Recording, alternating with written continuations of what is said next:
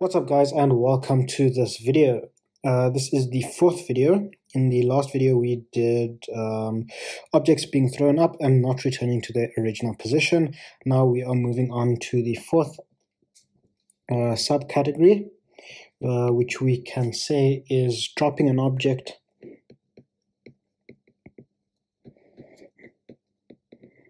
from a moving platform.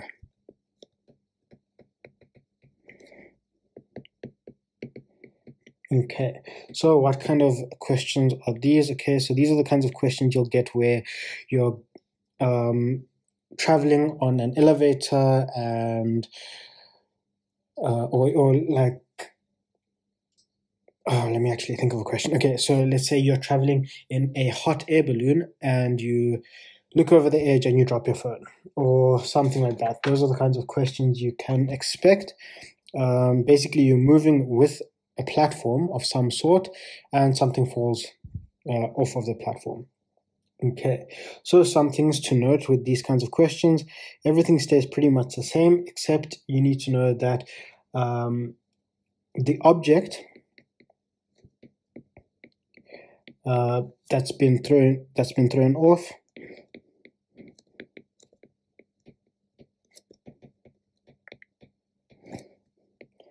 has the same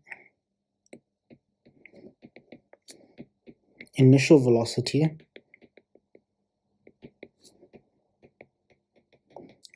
as the platform.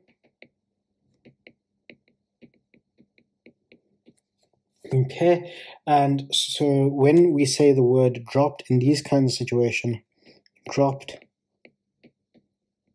does not mean zero or initial velocity of 0 meters per second. Okay, so that's quite important to remember. So usually when we say something is dropped, we assume that the initial velocity is 0. But in these questions, when we say something is dropped, the initial velocity is not 0. The initial velocity of the projectile or the object is the velocity at which the platform was moving. Okay, so with that being said, let's go straight into an example. Very similar procedure to all the other questions, but yeah. So this, I believe, is example 4. Okay, and we can say something like James is traveling in a hot air balloon with a vertical velocity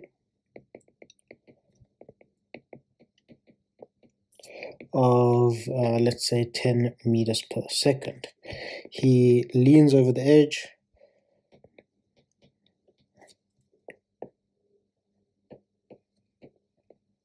and drops his phone by mistake.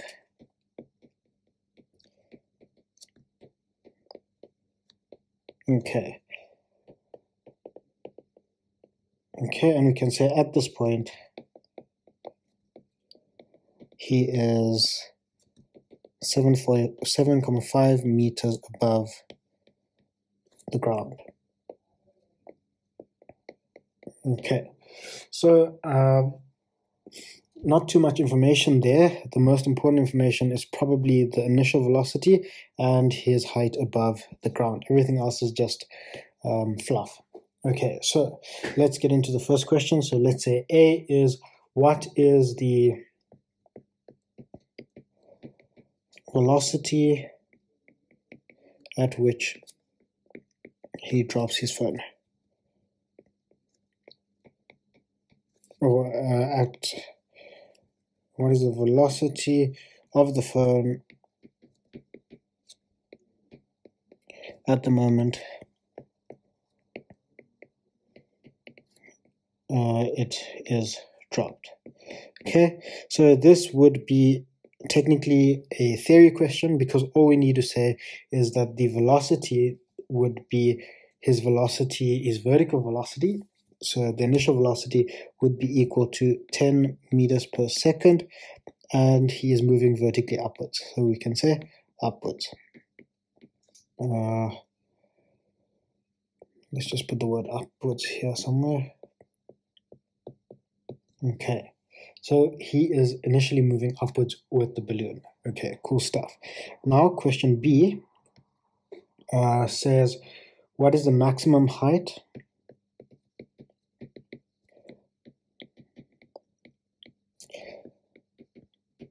reached by the phone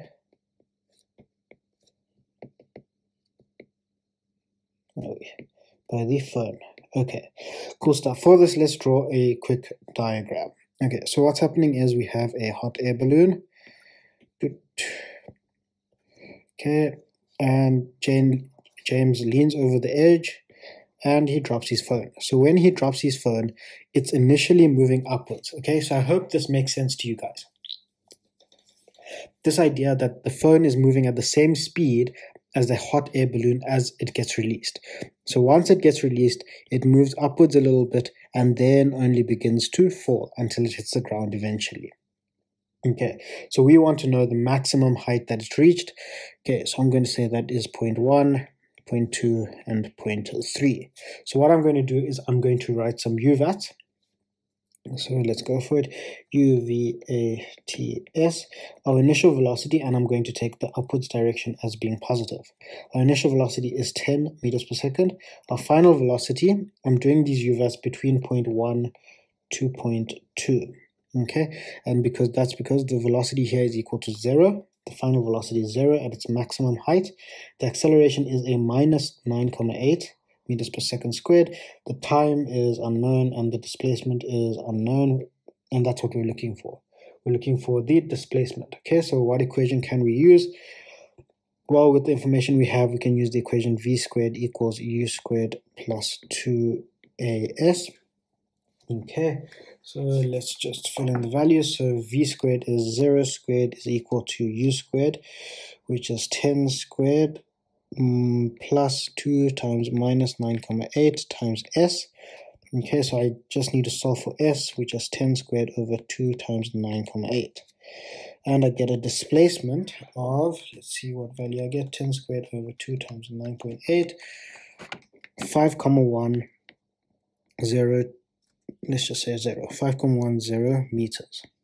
Okay, so that's how high it travels from 1 to 2. So what is the maximum height reached by the phone? I would say, let's say above the ground. Okay, so above the ground would be, above the ground would have to be the total, displacement total is going to be our displacement that we calculated plus his height above the ground from before, which was 7,5.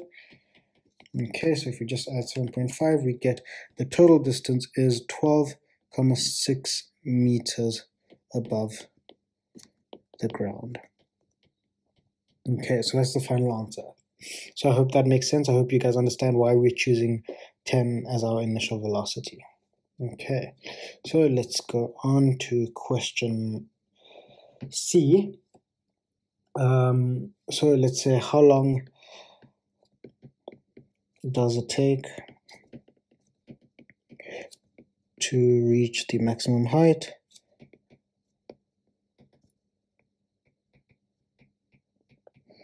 Okay, so again, I'm going to use these same UVATs between 1 and 2, and I just need to change my equation because I'll need to solve for t. So I can use the equation v equals u plus at. V is 0 is equal to 10 plus minus 9,8 times t. So if I solve for t, that's just going to be 10 over 9,8. So t from 1 to 2, or the time taken to reach the maximum height, is 1.02 seconds. Okay. Yeah, and then let's say question D is how long does it take for the phone to hit the floor? Okay, so in the previous question, I went ahead and calculated the time. In question 3, I went ahead and calculated the time all the way from 1 to 3, right? So this time I'm going to use this method that I said you guys should go and try out. So I've already calculated the time from 1 to 2, so I'm going to focus on calculating the time from 2 to 3. Okay, so if I do that, I'm going to need new UVATs. So I'm going from 2 to 3, so I need new UVATs. And I'm going to take downwards as positive. Okay, and the reason is because I know from point 2 all the way till point 3 the phone is moving downwards. Okay, so my initial is 0, my final is unknown, my acceleration is 9,8, my time is a question mark, and my displacement is equal to the distance it travels from the top all the way to the bottom. So it's going to be this 12.6, my total displacement. Okay, so remember, I'm going from 2 to 3, so it's all the way from point 2 to point 3, which is 12,6 meters. So my displacement is a positive 12,6 because I am going downwards. Okay, so now what I need to do, how can I do this? So I've got S, U, and A, and I'm looking for T. So let's go searching for an equation. Let's see, S, U, and A. So this is the equation I'm going to have to use. S equals ut plus a half at squared. Alternatively, I can use this equation, I'd have to calculate V. Alternatively, I could calculate V. So I'd do 2 steps. I could calculate V and then calculate T using this equation, using equation 2. But I think I'm just going to use the equation number 1 because that's a 1-step equation. So let's go. So S equals ut plus a half at squared. Okay, nice, U goes to 0, so S is 12,6 is equal to half times 9,8 t squared. So we can calculate t squared is going to be 12.6 over 0.5 times 9.8. Okay, that comes out as 2,57 seconds. And if I just want t, and this is t from 2 to 3, is equal to the square root of that answer, which comes out as 1,60 seconds. Okay, so I want the total time taken. So time total is going to be equal to 1.6. That's going from, let's just say this is equal to t12 plus t23, which is equal to 1,02 plus 1,60, which gives me a total of 2,62 seconds. Okay, so maybe for fun, you guys can go and try out the other method. So like I said, the other method, you solve for V first. So let's say method number 2. Solve for V first. And then solve for time T. Okay. Yep, okay, and let's go on to the last question. Let's see, that's question E. Question E just says draw the velocity time graph for the phone. Okay, so what's the velocity time graph going to look like? So we need a set of axes. We have velocity in meters per second, and we have time in seconds. Let's take upwards as being positive. Okay, so our phone initially started off with a velocity of 10 meters per second. Okay, so it initially started off with a velocity of 10 meters per second. After 1,02 seconds,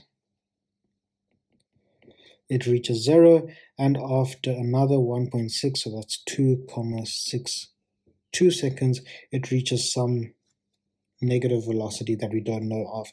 Okay, we didn't calculate that, but if we went through method 2, we actually would have calculated that. Let's see, should we calculate that?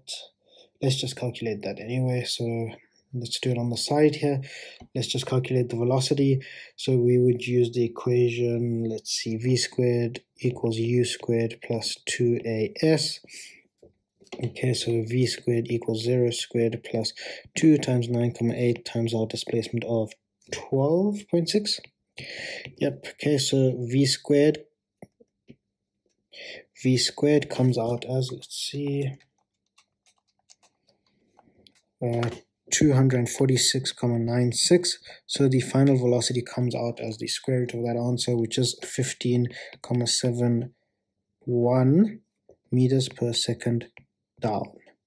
Okay, down. We know the phone is moving downwards. So this point here is minus 15.71. Okay, and we know that the gradient of this graph is equal to our acceleration, which is equal to minus 9,8, choosing upwards as positive. So we have a straight line graph through all 3 points. Okay, this isn't the best drawn graph, but I hope you guys get the idea. Okay. Yeah, so I hope that makes a bit of sense. 1,02. Okay, so we have these points lining up. We have 0 seconds and 10 meters per second, and we have velocity of 0 at 1,02 seconds. Okay, and that is this video done, guys. So there's another section called accelerating platforms. It's basically the same thing as this. I'm sure you guys are pretty bored of me doing these kinds of questions. They're all pretty much the same thing. So I'm not going to go into accelerating platforms. If you guys do want me to do a video on that, then just send me an email or leave a comment or something like that. Or who knows, maybe in the future I might actually do a video. But yeah, for now, this is the end of this series on one-directional motion. Thanks for watching, guys. I hope you guys found this series interesting and helpful. Yeah, thanks, guys.